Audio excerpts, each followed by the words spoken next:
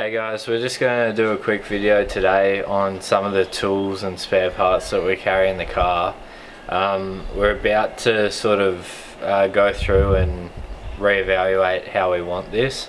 So we just thought we'd show you what we've got now, and then when we redo it and refigure it out, just show you then what we've changed.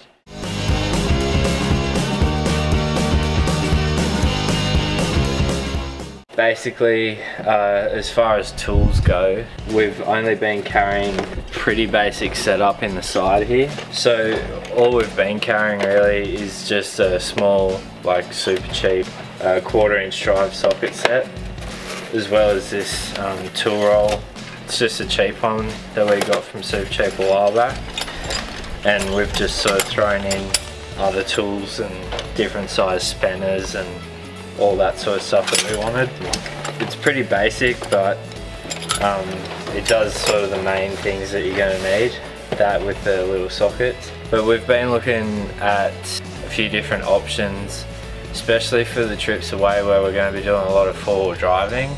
I wanted something a bit more complete, just in case there was something sort of more major that happened. Like, this is only sort of little patchet jobs just to keep us going. So we've just got one of these Tool Pro automotive kits, just because it's a pretty good range. It's got a huge range of sockets, which is really good. The only thing I would probably change is add in a bit bigger range of actual spanners, but just as a sort of kit to throw in the car, especially for those like four-wheel drive trips. Yeah, I'm pretty happy with the way that kit's set out. And the other really good thing about with this kit is all the tools in it actually have a lifetime warranty. So even though it's sort of a cheaper kit, you don't really have to worry about it being cheaper quality, because if anything does break, we just take it back into Super Cheap and get it swapped over. So that's a big benefit of it. Just some of the other little things that we do take in the car that I guess falls under the same category. In this panel over here, like if you actually pull the drawers out, you can unbolt this panel. In behind there, I've got a spares kit that we just ordered online. It's got all your like fan belts and stuff for the TD42, as well as spare radiator hoses and stuff like that. We've also just thrown like a spare fuel filter in there, and a couple of other little bits and pieces that may come in handy.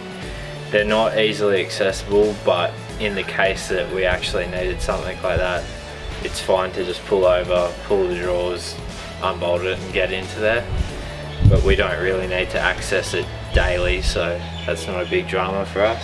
In the top drawer up here, we do carry a fair bit of stuff. Like, we've got one of these Dr. Air tyre repair kits. That just sort of lives up in the top there, just in case we do ever need it. Also, I always carry some spare fluids. I don't go overboard, but I always carry an extra litre or two of the motor oil that I use, and as well as like a small thing of the coolant concentrate, as well as like your power steering fluid.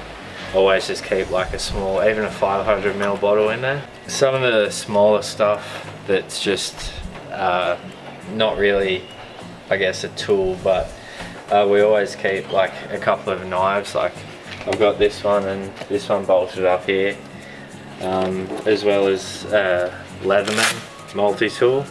That one's the Leatherman Wave. That always just lives right here on the fridge slide, so it's always easy and quick to grab it. The smaller ones like that, they probably end up getting used more than the actual toolkits themselves, because if it's only something small around camp or whatever, it's a lot easier just to grab that out and go tighten something up. And normally in the back of the car, in the seat organizer on the back of my seat, we just have this set of the stubby ratchet spanners, and I always find them really handy for tightening up just the nuts and bolts like on your awning or anything that you might need. Another thing we do always carry in the car, in one of the drawers we just have a few ratchet straps and cam buckle straps and stuff like that, just in case we need to you know, throw something on the roof or pull something back together or whatever. We found these ones from Super Cheap. I really like the design of them because they've got a hole on the back so you can actually permanently mount them, but then you can just extend your strap out over whatever you need to tie down and then just crank it shut with the ratchet like that. And if you pull it out sort of too far over there, you just press this release button and it pulls it back in. So it's just like an easy way, especially on a high car. If we have that, even if it's not bolted, just hooked around one end, you can just pull that over and then just crank it down. Just makes it a lot easier. But we always do carry one or two of just the standard ratchet straps as well, just in case for some reason we need one. Alright guys, so that's just a quick sort of look at some of the spares and tools that we carry. We are going to sort of refine it a bit, I think. That big toolkit's really good. I want to try and focus on carrying things specific to the car, so like everything on this car is metric, so I don't really need to carry a lot of the Imperial stuff, as well as things specific, like underneath the car, certain things need a bigger size, just sort of get all that really refined and only carry what we need, especially if we want to plan like a, you know, bigger trip, a road trip or something like that. You don't want to be carrying around a heap of stuff that you just don't need.